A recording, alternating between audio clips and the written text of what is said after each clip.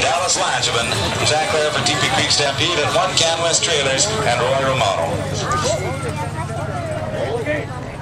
And the horn goes, and we got a good start out there by the Teepee Creek Stampede. On goes CanWest Trailers, and a little bit over he wants to go, so we're going to keep a barrel there for CanWest. And now he's got to turn.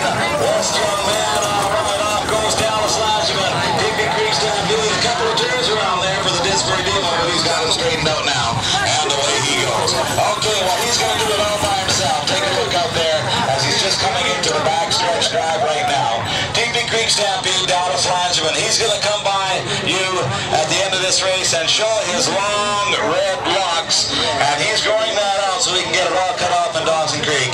When that happens, he's going to give that all to the Children's Wish Foundation to make a wig for some unfortunate kids out there. We did this last year, raised a good portion of money. He's going to do it again this year at Dawson Creek. So he's around corner number 4 right now on the way home.